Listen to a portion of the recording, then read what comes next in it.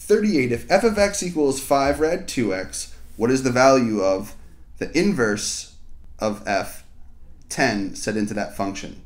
So we know that f of x equals 5 rad 2x.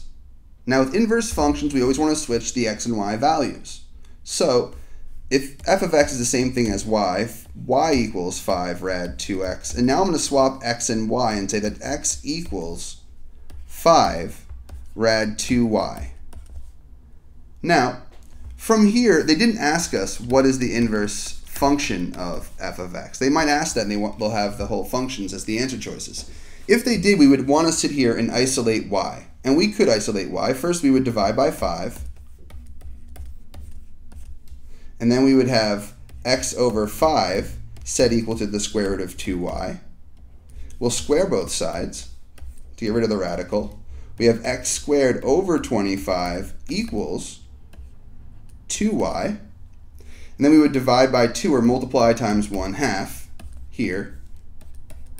And we have x squared over 50 equals y, which would be the same as the inverse function here, x squared over 50.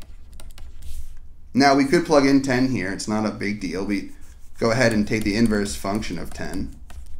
And we have 10 squared over 50, which means that 10 squared is 100 over 50, which we know reduces to 2. So that makes the answer choice C. But there's definitely an easier way to do this problem. Now I didn't have to isolate and find the actual inverse function. I want to go back to when I switched x and y, which is right in this moment right here. I had just switched x and y. Now if I'm just solving for putting a value into the inverse function, there's no reason I need to re-isolate y to figure out what this is. I don't need to know.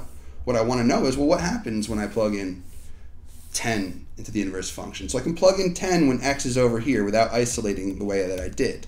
And that's definitely the most crafty way to approach this problem. Divide both sides by 5. Now I have 2 equals the square root of 2y.